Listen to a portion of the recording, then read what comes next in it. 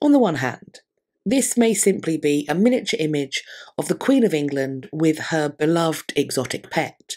It has been suggested that this might be an image of a capuchin monkey, a squirrel monkey, or a marmoset, all of which could originally be found in the Americas, the location that Christopher Columbus sailed to while he was being supported by Catherine's own parents, Isabella of Castile and Ferdinand of Aragon. While it may be that simple, other artistic choices point to the inclusion of this monkey as having an additional symbolic value.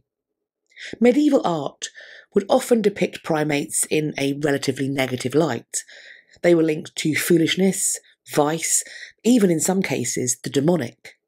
And if they were pictured with a person, they were frequently being used to comment on the attributes or indeed the failings of that person.